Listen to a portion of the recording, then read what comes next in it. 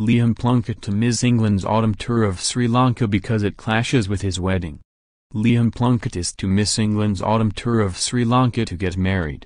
Plunkett, 33, arranged his wedding to American partner Emeleah Erb for October 13 based on the initial tour schedule sent to the ECB by their counterparts at Cricket Sri Lanka. That date originally fell during the 3-match test series while the 5 one-day internationals and one-off 2020 international were set for November. However, the Sri Lankan board then flipped the series, meaning that white ball specialist Plunkett's big day in the Cotswolds now coincides with the second ODI in Damola. England captain Owen Morgan rearranged his own wedding to Tara Ridgway due to the alterations.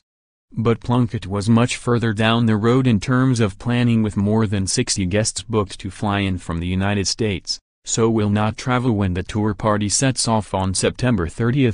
While the Yorkshire fast bowler's place in next year's World Cup squad appears secure, he was comfortably England's leading wicket-taker in ODIs in 2017. It is another disruption to preparations for Morgan's team and will provide opportunities for players like the Curran brothers Tom and Sam plus Jake Ball to stake their claims.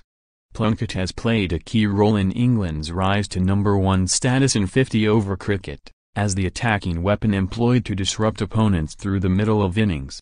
He took 2 wickets on Sunday but at a cost of a hefty 85 runs as Scotland completed one of the great upsets in Edinburgh, with the accomplished tail-ender stranded on 47 not out at non-striker's end.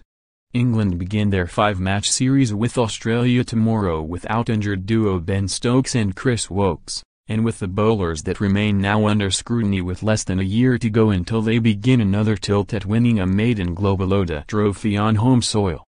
As long as they rectify the mistakes made north of the border, the World Cup favourites should once again be too powerful for Australia. England secured the 5th of 6 straight series wins by a whopping 4-1 margin down under in January, and the Australians have been severely weakened by the loss of major personnel such as David Warner, Steve Smith, Mitchell Starc and Pat Cummins since then. But tougher challenges in maintaining the overall winning momentum lie ahead against India next month, followed by that trip to Sri Lanka where England have been dire in bilateral fixtures, winning just 6 of 21. They will attempt to improve that record without Plunkett, barring any move by the hierarchy to add him for the final 2 matches of the series.